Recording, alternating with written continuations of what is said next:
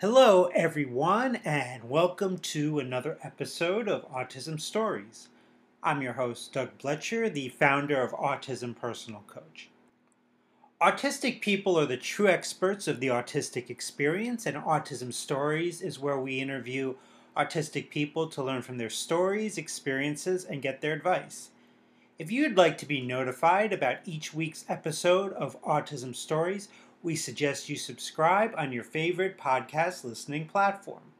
We would also appreciate it if you could give us a positive rating and review, as that will help others to learn about autism stories. It's just less than a month to go until STEMI Vibrations, a day to celebrate autistic voices on April 2nd.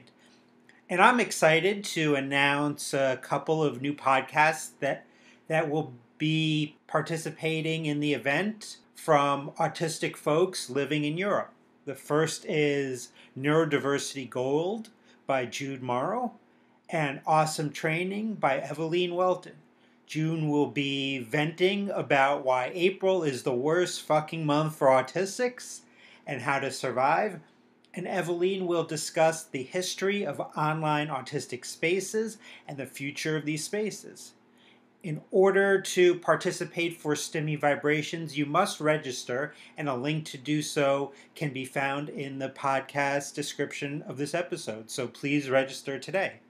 Now on to today's episode of Autism Stories, in which I will have a talk with CJ LaFontaine about creating the Autistic Book Masterlist, which is an extensive database dedicated to finding autistic authors and stories. We hope you enjoy today's conversation. CJ, thanks so much for joining me today. Thank you for having me. I want to start off like I do with a lot of these episodes and learn, where does your story in the autistic community begin? My story with the autistic community actually did not take place until I was in my 20s, really. I was diagnosed when I was 14, but I spent a long time kind of in denial because of the stigma and just all the perceptions I had of what that would mean for me. So I didn't start seeking out online communities until I was in my 20s, and I was starting to feel a little bit like isolated. And I wanted to kind of feel if other people had these experiences like I did. And once I started getting on these forums, I started to become more involved in the autistic community. So you're an educator. What's it about education that made you want to say, I want or need to do this? Well, I originally started off on a career path to be a librarian, and that's still something I'm interested in and passionate about, but there is a lot of overlap between education and librarianship.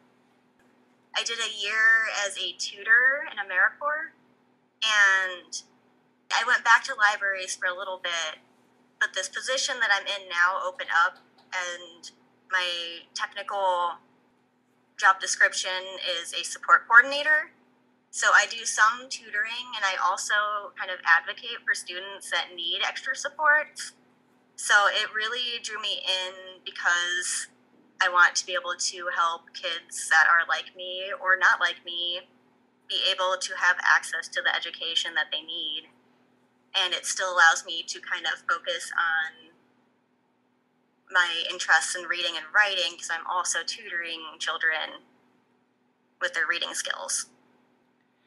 Now, I know we have listeners who are interested in educating or supporting other autistic or neurodivergent folks. If someone wanted to kind of go into a similar field that you're in, do you have any advice for them? I think what helps can be just starting out with something small, like a small one-on-one tutoring gig, or kind of getting your foot in the door at like a school or whatever environment you want to be working in. So you can kind of figure out your own threshold and what you can do there. I think what really got me more involved in it was like learning that it's not just like one path. You don't have to just be a teacher with a huge classroom of students. Like that was always something that seemed way too overwhelming to me. And I didn't realize there was really like a lot of other things I could do with that. So I think just like considering if one route is not the best one for you, to just explore different ways you can be involved in that. Now you've done something. You created a project that I think is really cool. So impressed by it, and it's an Autistic Book Masterlist. It's from what I've seen, it's the most comprehensive list of books relating to autism that I found, especially when you think about its focus on autistic authors. Why was it so important for you to create this master list? Well, at the time, I was still working at the library, and one of my things I wanted to do within my work there was to kind of elevate own voices. And I would do book displays, and I found when I was trying to search for these books, I wasn't finding a lot like within the library or a lot that was just visible online. So this kind of started out as a personal project for me to gather books for the library I was working at, and it turned into a larger thing as I started to find more and more books and think about how this could help other librarians or educators or people that just want to see themselves in books.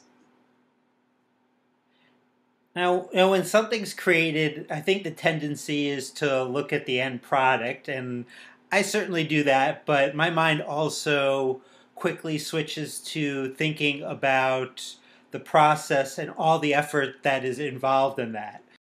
So when I see a project like this, I'm really interested in the research aspect of all of this. Because like you said, it's not easy to find books, and there'll be some lists online, but nothing to the extent of your list. So what was the research process for you in finding, from what I last checked, was 363 books on your master list? Well, I happen to enjoy researching a lot if it's something that I'm interested in. I think that kind of tends to be true for a lot of us, where we get that hyper focus and we can just spend hours and hours in this task. So that was kind of what it became to me, where I had like 15 tabs open of like Goodreads lists, and Adriana L. White is a librarian who is autistic and has her own book list, and I reference those a lot. And I kind of built off of a lot of what her work was.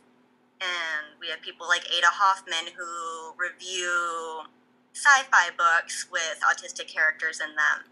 So I just kind of took to like multiple platforms, asked around in groups, saw like lists on Twitter, and was just saving every little thing, every little note until I could go and add more information onto it. And I feel like in any process we go through, we're bound to discover surprising things along the way. Was there something that surprised you in kind of researching this list? Oh, absolutely. It surprised me how many things I could find once I was able to kind of organize them. I didn't expect to be able to find that many books, especially written by autistic folks themselves. It didn't seem like there would be a lot out there, and there really is a lot, especially when you dig into like, there's a publisher called Jessica Kingsley Publishers, and they publish like exclusively neurodiverse subject matter. And I guess it also kind of surprised me to see like how specific some of the books were, some of the topics that they get into. Because a lot of what I had seen before were kind of like the basics, like what is autism, and kind of seeing more specific research about like autism and addiction, or like autism and police encounters, just these really specified studies that need to be talked about. It was a pleasant surprise to see that there are resources out there. Something that I say is that autistic people are everywhere and doing everything. Is that similar to what you found in this process? Yes, definitely. Now, there are books on your master list ranging it's for people of all ages throughout the lifespan. So many different subgenres ranging from general information to history to parenting to fantasy to science fiction, just to name a few of the categories. However, I Mm-hmm. wanted to learn about the books on your list from the LGBTQ plus category. Are there books on your list that you would say are particularly important for people to read if they want to know about the intersection of being autistic and LGBTQ? I will be honest that I definitely have not read all 300 something books on there, but there's a lot that are on my radar right now, and I know in particular that the author Yen Perkis and also Maxfield Sparrow have good materials about these intersections, and they've been on my radar for a while to read. It's just actually getting myself to sit down and read them. And I think their books tend to be more nonfiction oriented. So, like, if you, as an autistic LGBTQ person, were looking for characters that you would see yourselves in, I'm drawing a blank. I really like, there was a teen novel that was called Queens of Geek, and that was by Jen Wild, and it actually was kind of a split perspective. So the autistic character was not queer, but it was split between a bi girl who was pursuing a relationship with another girl and an autistic girl. And they're like, this whole thing revolves around this big convention, and I thought it was just cute and relatable. There definitely seems like there's more and more books kind of that have characters that have both of those identities. Yes, I definitely would like to see more, because while you have all of the nonfiction books or the biographies, I feel like I would still like to see myself more in just fiction books that I'm reading for fun. So I think there's still a lot of work to be done there, but I can see that a lot of people are getting out and publishing more. And I think this pandemic in particular really got a lot of people in their own time finishing these novels. Just looking at the list, you can see so many came out in the last couple of years. So I have a lot of hope that we're going to have more books where people see themselves in more than one aspect. Now, something that I think about every day is executive functioning. And Mm-hmm. and especially in the context of this project, I know there must have been lots of executive functioning to get to the point of 363 books. You were kind of talking about the process somewhat. Mm-hmm. Do you have a plan maybe about maintaining and growing the list? Because we only are going to be, kind of to your point that you were just making, I think we're going to get more and more great books that should be included in such a master list. Well, when I first finished this project, I was pretty burnt out, and I kind of like stepped away from it for a little bit. Like, I needed to stop staring at computer screens for a while. But these days, I've just kind of been keeping screenshots or little notes to myself when I see something on Twitter or on one of my Facebook groups about a new book coming out that's related to neurodiversity. And I also have a little submit button on that blog where if people hear of something that's coming out or something that's not on the list or like a correction, like it gives you a little form where you can send me an email. And not too many people have made use of that yet, but I still think it's a good option. So then that way, if someone knows something I don't, then I have more ways to stay in the loop. I think it's a great option, and I'm gonna bug you, and I'll submit some stuff. Absolutely. Yeah, because Yeah. I think it's just really hard for one human to maintain things like these. Mm-hmm. Yeah. What's been the response of this project? What type of feedback have you received from folks? To be honest, I had a hard time like making it visible at first. I was a little bit disappointed when I kind of posted it and the algorithm or whatever kind of just didn't seem to be showing it to a lot of people and it wasn't getting a lot of reblogs. But I have noticed it's picked up a little bit, and overall people have been really excited about this as a resource, which just is really great to hear because I want people to be able to find these books. Absolutely, and hopefully this interview will bring a few more people, just bring some awareness like this list exists. Yeah, I hope so. And, how can people go about finding the Autistic Book Masterlist? So the main page for it, the website, is just autisticbooklist.wordpress.com, but I have it pinned on my Facebook page and my Twitter, which are the Autistic Alien. That's kind of my username. And on my blog itself, I kind of have these pinned up to the top so they're easy for people to find. And the Autistic Alien has quite a few followers. Last I looked, it was 11,000, something like that? Yeah, that is very surprising to me. I think most of my followers come from the memes I share more so than the serious content. But I've noticed a lot of people have kind of stayed around and been willing to learn, whether it's like a parent or someone that is also autistic. Who doesn't love a good meme anyway? Right. They're important. We need a sense of humor during these times. No doubt.